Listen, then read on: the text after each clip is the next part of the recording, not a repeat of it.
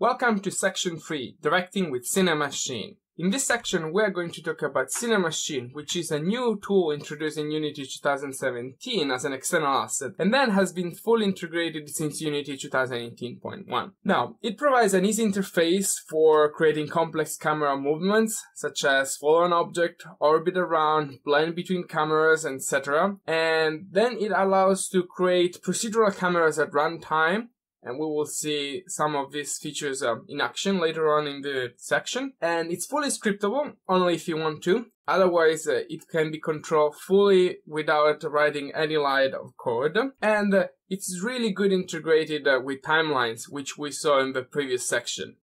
We are going to have an overview about how Cinemachine works, what is a virtual camera, how the overall interface works. We will see how we can use this Cinemachine to create tracking cameras and moving cameras with false vertical objects. We will see how we can blend different cameras. And finally, we will see other kind of cameras which comes into the package, such as free look, clear shot, and so on. Now, before to move on, there is a great news.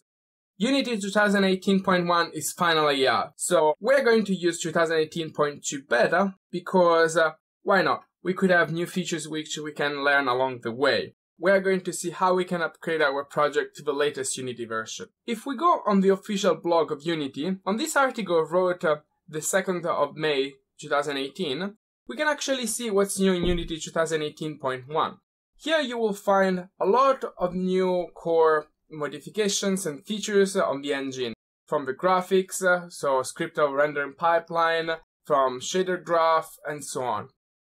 As much as I would like to go through them all and teach you how to use them, we actually cannot cover everything in this video course, but we will see throughout the video course that we will cover most of it. So we will cover shader graph and many others such as post-processing stack version 2 and so on. So if we now go on the roadmap of Unity, just go on unity3d.com/unity/roadmap. We can find here that in 2018.1.0 some features has been implemented.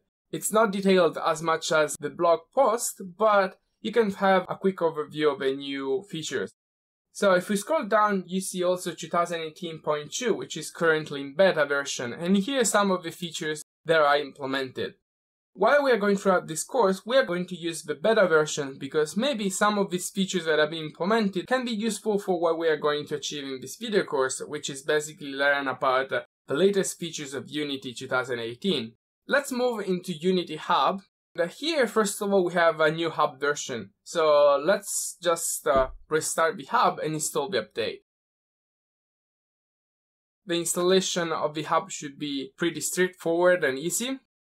Here it is, our new version of the Hub. If we go under the Installs tab, under Official Releases, we can actually see that we have 2018.1. But we are going to go on Beta Releases instead and download Unity 2018.2. Press on the download button and Unity Hub will actually start automatically download after you select which parts of the engine we would like. We are going to keep the defaults since we don't need any of these special supports platform for now. So just click done. Unity Hub will start our download. So for now I'm going to pause my video until the installation is complete. Now that Unity 2018.2 has been installed, let's go on My Machine tab and set this new version as the preferred one. Now, if we go on the Projects tab and we select our Desertland project, on the side we can click on these three dots and we can actually choose which Unity version we want to use for this project. So let's click here and select 2018.2 and then we can click Open. Now Unity will automatically update our project. Here is asking if we have saved the project, if we have a backup, because some assets may require reimport. Just click on Continue. In this new version of Unity, Unity has changed how to manage package.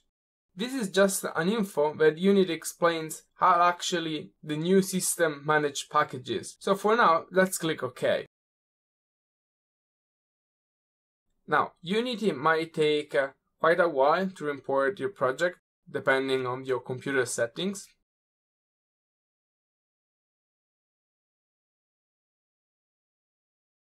And here we are. As we can see, we have updated our project to the latest version, Unity 2018.2. Unity is going to cluster and doing other jobs for us, and that's fine. Here we have our scene. If we select our character, we have our complete timeline as we left from the previous section.